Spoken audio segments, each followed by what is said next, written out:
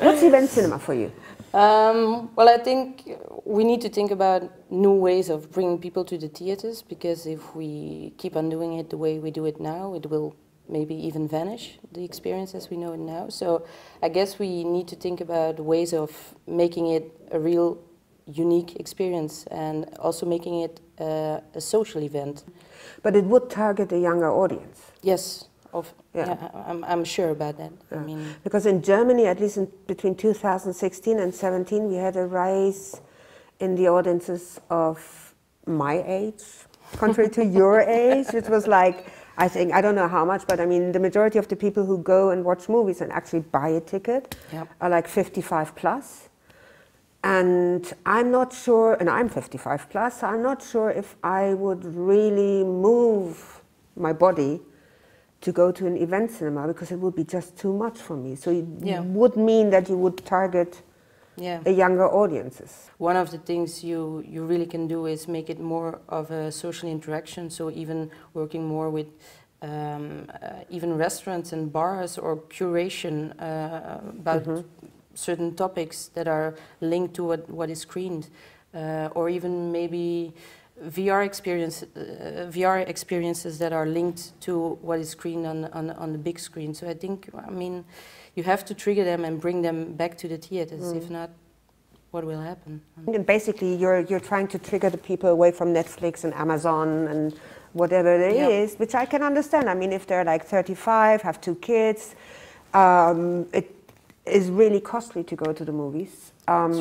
That is a point. It's just a matter of opening the perspectives a little bit, because, well, we see that it's not working the way it was working like 10 years ago. So we need to rethink some things. But I mean, how about, do you believe in interactive storytelling, like immersive storytelling, that the non-linear storytelling? Do you think that's really an industry there? Yes, I think so. And not rather an art house version of transmedia or whatever you call that? No, I think we really need to open up the perspectives, and many times it feels very theoretically and people are having long conversations about what we could do, but I'm convinced that we just have to try things and to broaden it up and try to rethink the way we are thinking and creating now.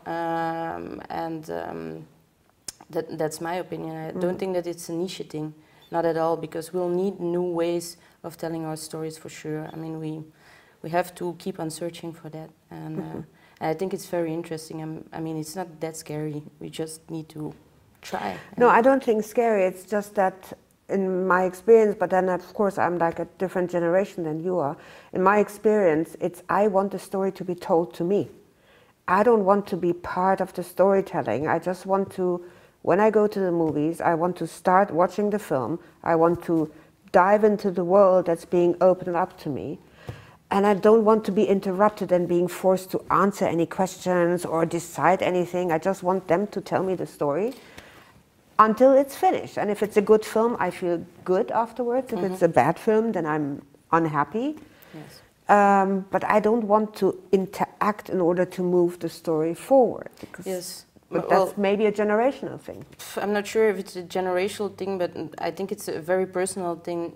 Not everyone likes the same ways of getting stories. I mean, it's just a matter of finding out who is the audience that really is triggered by telling stories in another way. And of course, yes, most of them will be maybe a younger generation, but then the younger generation will become the older generation. Well, yeah. So this is the time to really, I mean, experiment and figure out what works and which ways we can go. I mean, I agree, because I think that I don't think that every story is usable for that kind of experience. It depends on the kind of stories you have, but I think it can be an add-on.